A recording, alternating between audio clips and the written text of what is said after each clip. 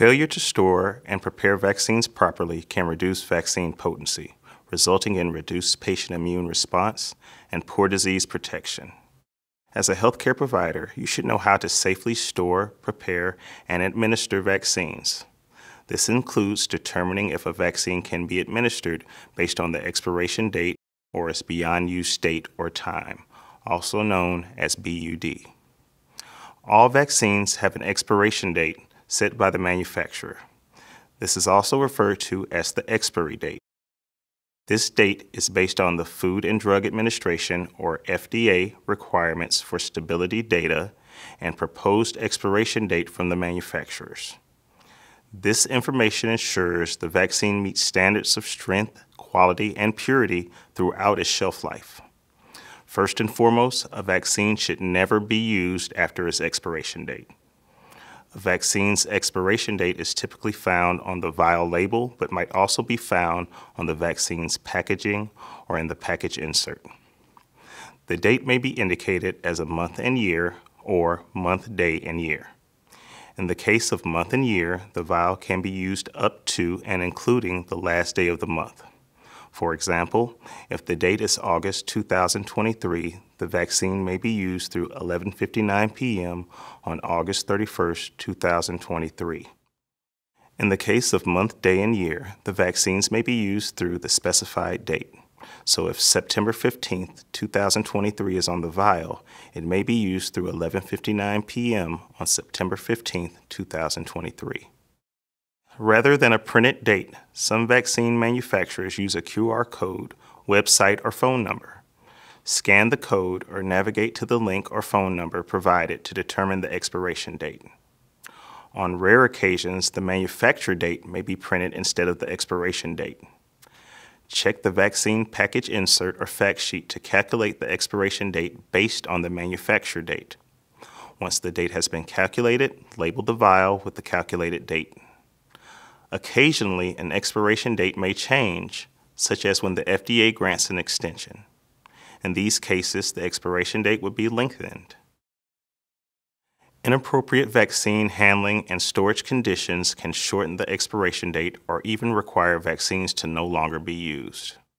Follow your facility's standard operating procedures or contact the manufacturer for guidance when inappropriate storage conditions have occurred.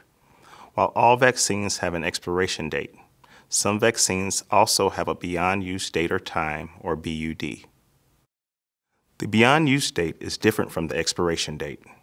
It indicates the final date or time when an altered vaccine can be used.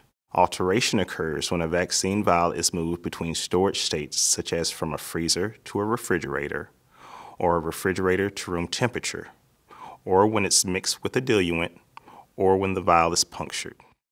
For vaccine products that have a BUD, the designated time frame is not always the same and varies between vaccines. The BUD replaces the manufacturer's expiration date, but never extends it. Always use the earlier date or time when reviewing the two dates. For example, once a vial has been punctured, its beyond use date may be 24 hours after puncture, even though its expiration date may be a month away. Unlike the expiration date, which is determined by the manufacturer, the BUD is determined by the healthcare provider using guidance included in the vaccine's package insert or fact sheet. After calculating the BUD, label the vial with the BUD and initials of the staff member making the calculation. This can be done in a variety of ways. If only one vial needs labeling, write the information on the vial label or use a sticker. If multiple vials or syringes need to be labeled, such as when moving from one storage temperature to another at the same time, keep them together in a tray or resealable plastic bag with a clear label.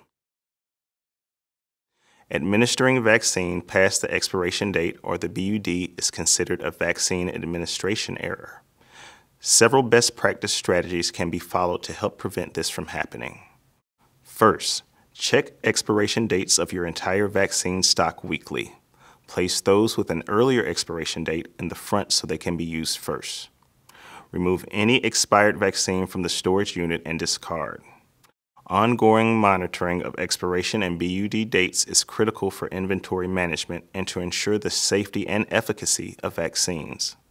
Second, always review the package inserts or fact sheets for the vaccines in your inventory. Know which vaccines have a BUD and how to calculate it. Finally, when preparing vaccines and before administering vaccines, always check the expiration date or BUD if applicable. Remember, the BUD replaces but never exceeds the expiration date. Always use the earlier date or time. If you have questions about vaccine expiration dates, beyond use date or time, and potential date calculations needed, refer to the vaccine package insert, fact sheet, or contact the manufacturer. You can also contact CDC at nipinfo@cdc.gov with your vaccine-related questions, including those on storage, preparation, and administration. Please visit CDC's website for more training and resources to support your vaccination efforts, including the Vaccine Storage and Handling Toolkit, Pink Book, and You Call the Shots web-based trainings.